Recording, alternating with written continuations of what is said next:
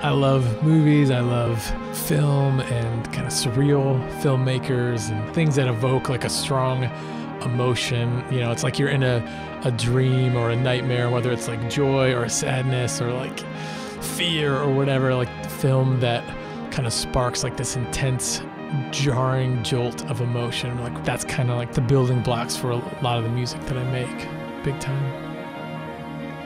When I was young, I thought I would be an illustrator and I would have this distinct style that would be, you know, branded me, and that would be what I would do. And as I've become more of a graphic artist and a commercial artist, I've had to adapt so much to whatever the project is.